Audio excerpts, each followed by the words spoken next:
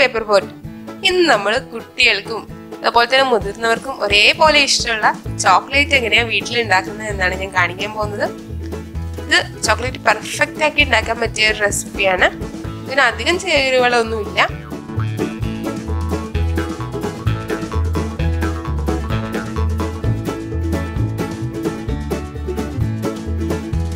ഇതിനു വേണ്ടി ഞാൻ എടുത്തിട്ടുള്ളത്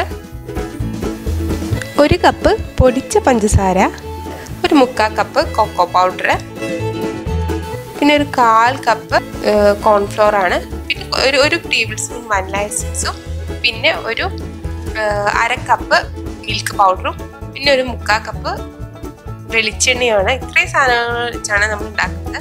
അത് നമുക്ക് നമ്മുടെ ഡ്രൈ ഇൻഗ്രീഡിയൻസ് ഒക്കെ ഒന്ന് അരിച്ചെടുക്കണം, കാരണം അതിൽ കട്ടയൊക്കെ കാണും. അപ്പം അതൊന്ന് ഒഴിവാക്കാൻ വേണ്ടിയിട്ട് ഞാൻ കോൺഫ്ലോറും അതുപോലെ തന്നെ പൊടിച്ച പഞ്ചസാരയും അതുപോലെ തന്നെ കൊക്കോ പൗഡറും ഇട്ടിട്ട് നന്നായിട്ടൊന്ന് അരിച്ചെടുക്കുന്നുണ്ട്.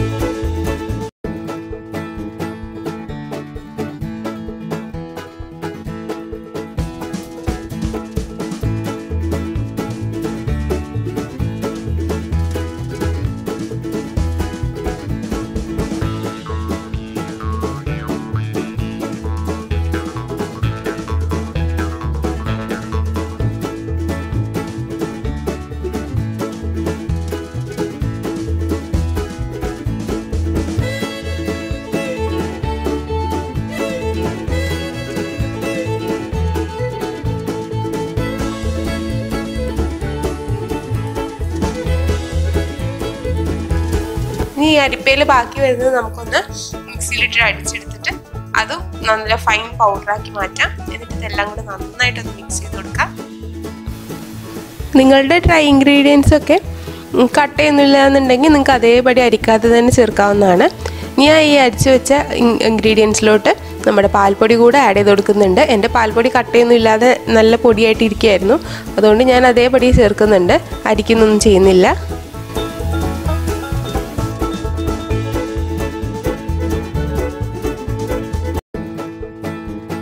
ഇനി നമ്മൾ ഡബിൾ ബോയിൽ മെത്തേഡ് യൂസ് ചെയ്തിട്ടാണ് നമ്മൾ ഇത് ഉണ്ടാക്കിയെടുക്കുന്നത്. അതിന് വേണ്ടി ഞാൻ അടുപ്പത്ത് ഒരു പാത്രം വെച്ചിട്ടുണ്ട്. അതിലോട്ട് ഒരല്പം ഒരു പാത്രത്തിൻ്റെ കാൽഭാഗത്തോളം വെള്ളം വെച്ചിട്ടുണ്ട്.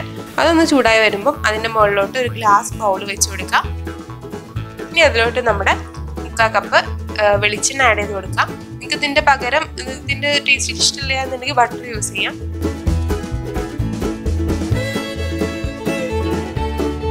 ഇനി നമ്മുടെ വെളിച്ചെണ്ണയിലോട്ട് നമ്മുടെ പൊടിച്ച പഞ്ചസാര ആഡ് ചെയ്ത് കൊടുക്കാം. പിന്നെ നമ്മൾ ശ്രദ്ധിക്കേണ്ടത് നമ്മുടെ കൊക്കോ പൗഡറിൻ്റെ മിക്സ് ആഡ് ചെയ്യുമ്പോൾ പതുക്കെ കുറേശ്ശെ ആയിട്ട് വേണം ആഡ് ചെയ്ത് കൊടുക്കാൻ. അല്ലെങ്കിൽ നിങ്ങൾക്ക് അതിങ്ങനെ കട്ട കുത്തി ഇളക്കാനൊക്കെ ഒരു ബുദ്ധിമുട്ടായിരിക്കും. അത് നിങ്ങൾ പ്രത്യേകം ശ്രദ്ധിക്കണം. ചോക്ലേറ്റ് മിക്സ് ആഡ് ചെയ്ത് കൊടുക്കുന്നത് എടുത്ത് നന്നായിട്ടൊന്ന് മെൽറ്റ് ചെയ്തെടുക്കാം. ഒരു ഫൈൻ പേസ്റ്റിൻ്റെ ഒരു കൺസിസ്റ്റൻസിയാണ് നമുക്ക് വേണ്ടത്. കുറച്ചൊരു ലൂസ് പരുവാണ് നമുക്ക് വേണ്ടത്. അപ്പോൾ നമ്മുടെ ചോക്ലേറ്റ് മിക്സ് ഇവിടെ നല്ലൊരു പരുവത്തിൽ വന്നിട്ടുണ്ട്. അപ്പോൾ ഈ ഒരു പരുവാണ് നമുക്ക് വേണ്ടത്. കുറച്ചൊരു ലൂസ് പരുവാണ് നമുക്ക് വേണ്ടത്. ഈ കോൺഫ്ലോർ നിങ്ങളുടെ കയ്യിലില്ല എന്നുണ്ടെങ്കിൽ സ്കിപ്പ് ചെയ്യാവുന്നതാണ്. ഇതൊരു പെർഫെക്റ്റ് സ്ട്രക്ചർ കിട്ടണമെങ്കിൽ കോൺഫ്ലോർ ചേർക്കുന്നത് നന്നായിരുന്നു.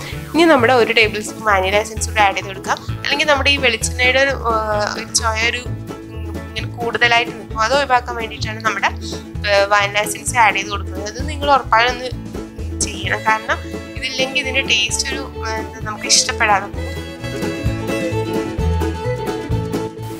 അപ്പോൾ ഈ ഒരു കൺസിസ്റ്റൻസിയാണ് നമുക്ക് വേണ്ടത്. ഇനി നമ്മൾ ഏത് മോൾഡാണ് യൂസ് ചെയ്യുന്നത് അത് എടുക്കാം. ഞാൻ ഇങ്ങനെ ഒരു ഷേപ്പിലുള്ള മോൾഡാണ് എടുത്തിട്ടുള്ളത്. ഇതിലോട്ട് നമ്മുടെ മിക്സ് ആഡ് ചെയ്ത് കൊടുക്കാം. എന്നിട്ടൊന്ന് 2 പ്രാവശ്യം ടാപ്പ് ചെയ്തിട്ട് അതിൻ്റെ ബബിൾസ് ഒക്കെ ഒന്ന് കളഞ്ഞിട്ട് ഇനി ഒരു 2 മണിക്കൂർ റെഫ്രിജറേറ്ററിൽ വയ്ക്കാം. നിങ്ങളുടെ കയ്യിൽ ചോക്ലേറ്റിൻ്റെ മോൾഡുകളൊന്നും ഇല്ലാന്നുണ്ടെങ്കിൽ നിങ്ങൾ വിഷമിക്കേണ്ട. നിങ്ങളുടെ റെഫ്രിജറേറ്ററിൽ നമ്മുടെ ക്യൂബ്സിൻ്റെ ട്രേയില്ലേ അതിനകത്ത് വെച്ചിട്ട് സെറ്റ് ചെയ്തെടുത്താൽ മതി. ഇത് 2 മണിക്കൂറിന് ശേഷമുള്ള ചോക്ലേറ്റ് ആണ്. നല്ല ടേസ്റ്റി ആയിട്ടുള്ള നമ്മൾ കടയിൽ നിന്ന് വാങ്ങിക്കുന്ന അതേ രുചിയിൽ തന്നെ കിട്ടിയിട്ടുണ്ട്. നിങ്ങൾക്ക് ഇനി നട്ട്സ് ഒക്കെ കഴിക്കാൻ ഇഷ്ടമാണെന്നുണ്ടെങ്കിൽ ഇതിൻ്റെ ഇടയിൽ കുറച്ച് ചോപ്പ് ചെയ്ത പിസ്തയും അതുപോലെ തന്നെ കുറച്ച് അണ്ടിപ്പരിപ്പോ ഒക്കെ ആഡ് ചെയ്ത് കൊടുത്ത് നിങ്ങൾക്ക് കുറച്ചുകൂടി ഇത് ടേസ്റ്റി ആക്കി എടുക്കാൻ പറ്റുന്നതാണ്. ഞാനൊരു ഭംഗിക്ക് വേണ്ടി കുറച്ച് പഞ്ചസാര ആഡ് ചെയ്ത് കൊടുക്കുന്നുണ്ട്. അത് കുറച്ച് ഭംഗിക്ക് വേണ്ടി മാത്രമാണ് കേട്ടോ. അപ്പം നിങ്ങൾക്ക് ഈ വീഡിയോ ഇഷ്ടപ്പെട്ടെന്ന് കരുതുന്നു. നമുക്ക് അടുത്ത വീഡിയോയിൽ കാണാം. Stay tuned. ബൈ. ലൈക്ക് ചെയ്യാനും ഷെയർ ചെയ്യാനും മറക്കരുത്. Take care.